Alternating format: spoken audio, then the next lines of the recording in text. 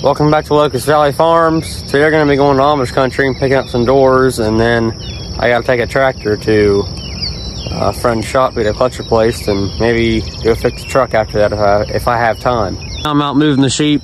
You guys know the drill on this one. It gets a little repetitive, so we're just going to go ahead and get them moved, and then we'll pretty much ready to go. Got to move over to the next paddock here, so they will be good for today. Okay, this is that cheap truck I bought. Probably gonna end up selling it. But this little guy right here, you change that out. Got the new one. There it is.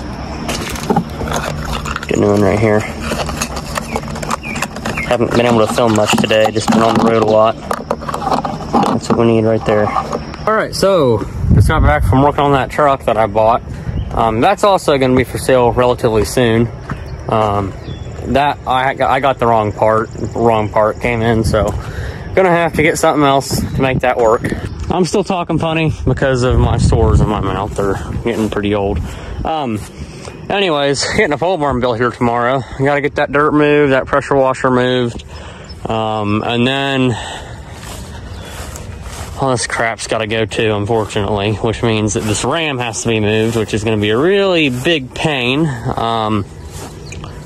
So, in other words, I'm going to take out these T-posts here and start setting up a fence over there, just a little pin over there that he can go in. Isn't that right? Because you can't be trusted in there, because you'll go breed things you shouldn't breed and just be an idiot.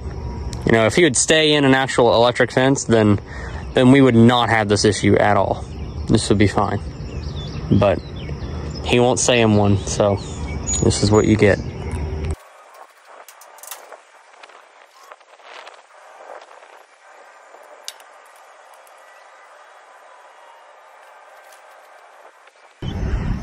I've got enough pulled up here to get a decent start on building.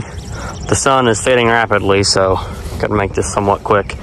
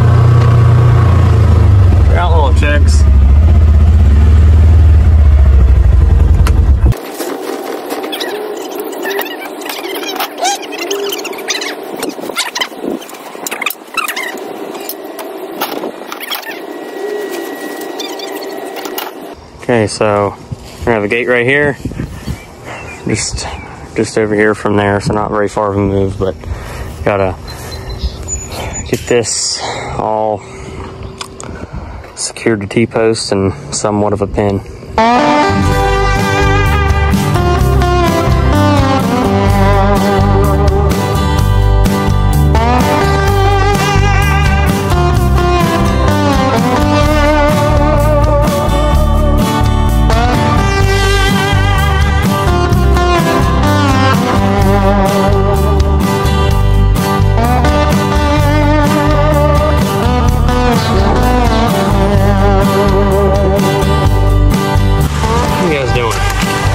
I got a rainbow, but you know what that means.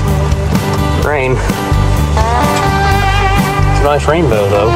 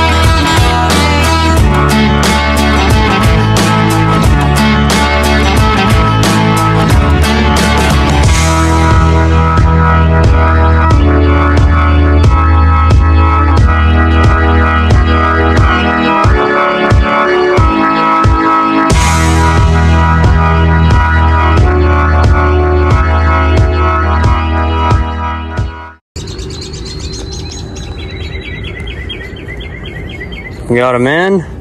The U shape seems to be pretty good. I got, what, 5, 6 T-posts here? 6. And seems working well. I got my gate here, but I zip tied it shut. That way he can't get out. He's got grass for now until he eats it all. And, you know, the reason he's in here is, I don't know if I made it clear yet or not.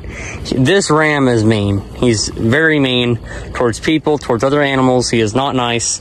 I'm trying to sell him. If he does not sell, he's going to the butcher. And I hate to do that to him because he's young, but he's just, his behavior is not acceptable on really any farm, especially mine. So this is not something I can tolerate anymore. And I've given him so many chances and tried to train him, but he just refuses to listen. So this is what he gets. Play stupid games, you win stupid prizes. Overall, it's fairly sturdy. Like, I've got a bag of zip ties right here. I can go around and stiffen it up if I need to. So we'll put one here and then a few around there, and it'll be good. But I mean, overall, it's sturdy. These are zip tied good, so I don't think he's gonna move it anywhere. And the cockeyed posts are something you'll just have to get used to seeing. There are so many rocks in this field, it is unreal. It's a fill field, so it's made of rock, but you can't hardly get a straight post in. I got lucky with these 3. That one, and that one. But the rest are crooked, and a lot of posts around here are crooked that are being hand driven in because you can't go through these rocks and you got to go alongside them. So they end up like that, but you know, they're still in the ground and they're still doing their job, so who cares? Well, I know it's hard to see with what little sun we have left, but there's no more pins here. The pins that were here are gone, where Jack was, roof's gone. All the cattle panel and stuff's over there on the other side of the garage, and I've got countless T-posts, all sorts of wood, a sprayer, and all sorts of crap in the bed of the Ranger here. So loaded down, but no, that's not it. We still got more to do. This dirt here, I know you can't really see, but got to move some stuff and dig more of that out. Can't really film that because it's dark, but I'll do progress updates. Okay, it's about 10 o'clock now, and I know you can't see much, and you probably can't tell a difference, but all along here, this is dug back about 1 foot, and in some areas about 3 foot more than it was. So that's what I needed to accomplish. We got it done. It's been a very, very long day. Tomorrow is going to be an even longer one. Got all sorts of crap to do here, and then my friend has a graduation party sleepover thing, so that will probably keep me up for a while. So I suspect I'll be pretty tired on Saturday, but you know, that's just the way it is. So you can't see my face, so Poochel, the kitty cat, I know, weird name, but she's gonna say goodbye to you for me. So thanks for watching this mediocre video, and have a great day.